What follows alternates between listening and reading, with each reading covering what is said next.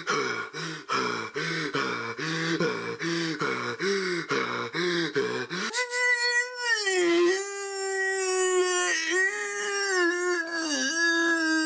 guys, welcome to See or Not to See, and today we're going to be talking about The Revenant, another movie where Leonardo DiCaprio is going on a quest across the United States of America and just eating like raw meats and everything and killing a bunch of people and just crawling his way to get to another Oscar nomination for an Oscar that he is probably not going to get again.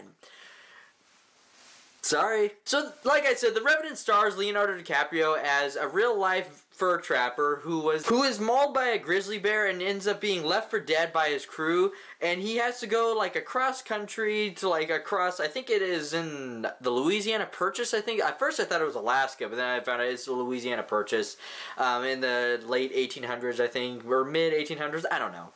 Whichever time place it took place in. The characters in this movie were really good. The two big ones I'm going to talk about, because I don't want to give anything away, is Leonardo DiCaprio, who did a great job, and also Tom Hardy. He did a really good job. This is the first movie I've seen him in where he wasn't playing in like some kind of science fiction movie, like a serious movie, because the only movies I've seen him in are The Dark Knight Rises and Star Trek Nemesis. And he did a really great job in this movie. I loved both of them. Everybody gave a really good performance in this movie. You know, the Native American actors were great in it, you know, and so were like all the, you know, they had, I think they had Native American actors, they had French actors, they had a lot of nationalities in this movie, which was cool to see. Everybody interacting with each other, and you know, the cinematography was great. The way it was shot, I mean, this movie just made you feel dirty and just uncomfortable, like that feeling where you're just outside and you got dirt all over you and everything, and like when you've been working hard outside for a long time, you know, it's got that feeling to it. But like this is like, this guy is brutal, and the whole movie is just brutal, bloody, it's just intense, and it just feels like,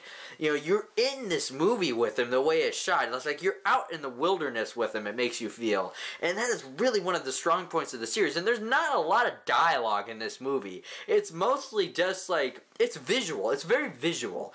And the emotions in the movie is what really carries it. The emotions, I think, are like the best part of the movies. Like, cause you know, the characters in this movie, the actors that they got to play everybody really are good at like pushing through their emotions and acting with that more than just speaking it. They're good at showing it.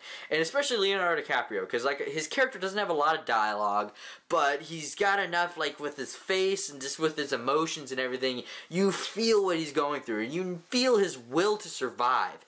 And that's really what this movie did best and everything. Will Leonardo DiCaprio win an Oscar for it, or does he deserve an Oscar for it? No, to me, like the last movie he really did deserve an Oscar for was probably The Departed. Other than that, like I haven't seen many of his movies after that.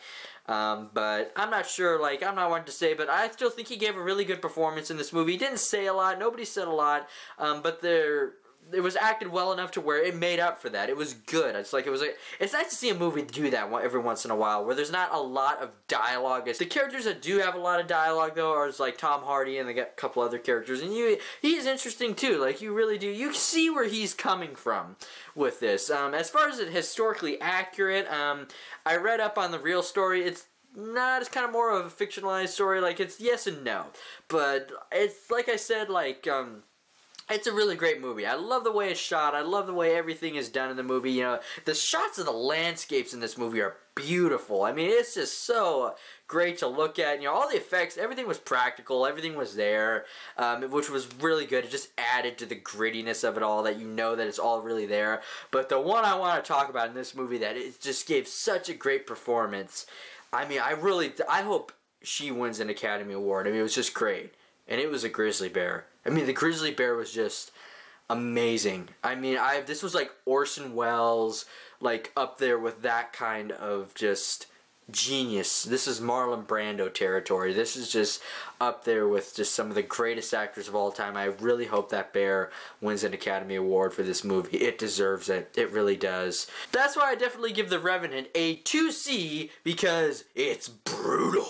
So that's it for me. As always, if you like what you see, go ahead and hit subscribe. Follow me on Facebook and Twitter. The links are in the description below. And remember, I waste my money so you don't have to. Thanks for watching.